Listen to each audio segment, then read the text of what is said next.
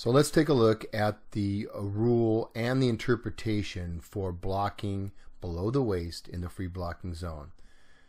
The top part of this document contains the rule. Blocking below the waist is permitted in the free blocking zone when all players involved in the blocking are on the line of scrimmage and in the zone at the snap. The contact, the block below the waist, is in the zone and the ball has not left the zone. So now we have the rule interpretation from CIF Rules Interpreter Steve Coover. This interpretation deals with a situation where the ball is being delivered to the quarterback outside of the free blocking zone and therefore leaves the zone very quickly. While in a shotgun or pistol formation, in other words, the quarterback is outside of the 3-yard free blocking zone, an offensive lineman may legally block below the waist if the offensive player, who is lined up in the free blocking zone, is 1, in a 3 or 4 point stance, and the contact is immediate with a defensive opponent, who is lined up also in the free blocking zone, on the line and head up over the offensive lineman. It will be an illegal block below the waist if the offensive lineman is in a 2 point stance, or if there is hesitation, or if the block is not against a head-up defender, as the ball will be considered to have left the zone prior to the contact below the waist. Head up is defined as having both shoulders within the frame of the opponent's body. Now you may remember this video from last year, an instructional video on the free blocking zone we put out then. And this block was considered legal last year. It is no longer legal. Why? Because the defender being blocked is not within the frame of the shoulders of the blocker. Let's take a look at it. Now, those lines just are there to indicate who can get this block. The back judge is looking right at it, and of course the flank on that side, this is one of his keys, so he should be able to get this block as well. And as I said, the rules have been modified, the interpretation has been modified this year to include the fact that the defender being blocked has to be within the frame of the shoulders of the offensive blocker. This first example of an illegal low block comes from the left tackle, and notice that the offense is in a shotgun formation. Gonna let this run, and then we'll bring it back and run it in slow motion. Watch the left tackle.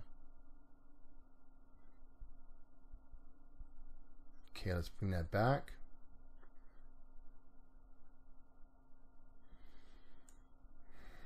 Okay, so we're going to run it in slow motion. Now, he does go into a 3 point stance, so he has satisfied the first requirement for a low block in the free blocking zone.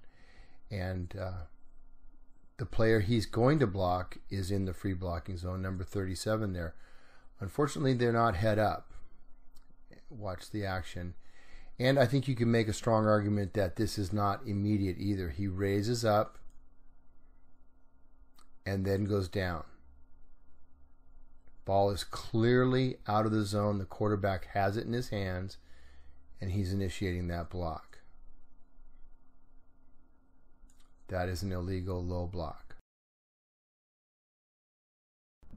Before we take a look at this play from another angle, let's talk about whose responsibility for this particular foul, who's responsible on the crew for it. The referee in this particular formation, he's on the right-hand side of the quarterback, so he's looking through the quarterback at the tackle. And of course, the flank official on that side, in this case the line judge, has that lineman as one of his keys. Remember, flanks, our progression is snap. We're watching the snap. Then we look at the tackle to get a read on what type of play it is, and we're also looking at him to see if he's going to be fouled. So both of those officials could have gotten this foul. It's very difficult when, as you can see in this picture, the line judge's other key is being pressed here at the line, and the referee has to keep an eye on other things other than the tackle. So, you know, this is an easy one to miss, but we've got to get it. Let's take a look at it again from the end zone. So we can see the blocker right here. Watch his actions. Okay, below the waist, across the line of scrimmage, not directly head up, not on the player, directly head up from him. That definitely should have been a foul. This next play, very similar circumstance. We have the quarterback in shotgun formation. Keep your eye on the left side of the line. I think not only do we have an illegal low block, we have a chop block as well. I think we're going to get a better look at that from the next angle. Let's run it in slow motion.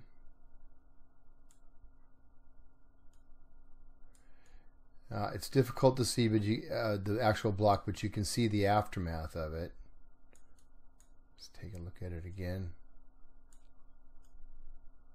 See the dive across, contact below the waist. Let's take a look at it from the end zone.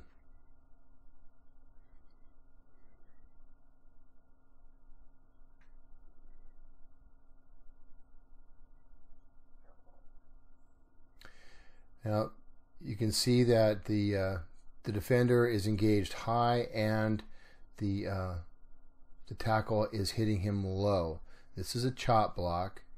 And even if you miss the chop block, he is not going up again. He's not blocking low against the player who is straight across from him. So we should have a flag for one of these fouls. And you can see the action is dangerous. Watch. See his leg get pinned. That could be a knee injury. We need to get this. This next play, we're again going to see another illegal low block by that left tackle. We're also going to see an attempted illegal low block by the center. Let's take a look at this. It's difficult again to see from this angle, but we're going to have a better view of it from the end zone.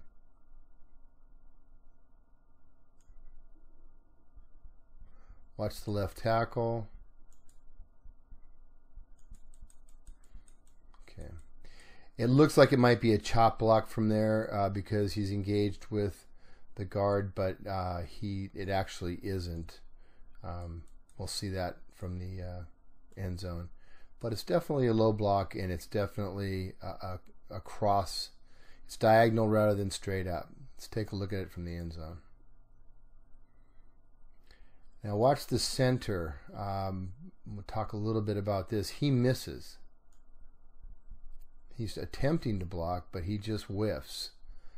And so had that been the only action that was potentially illegal, we'd want to talk to that center and tell him, hey, that's illegal, you know, don't want to see it again.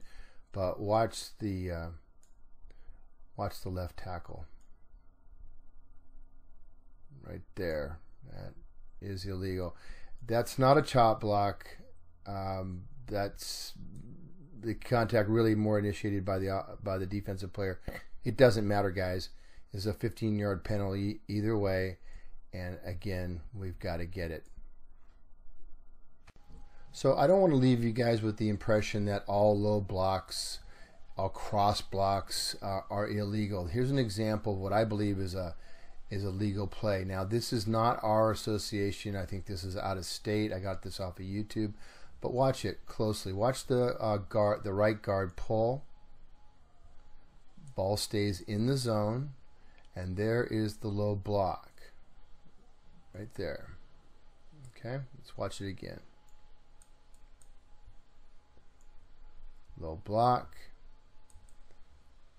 You can see the official is throwing a flag. I don't want to judge his flag because I did not know what his state association's rules are, but for our purposes, this would be a legal low block in the free blocking zone.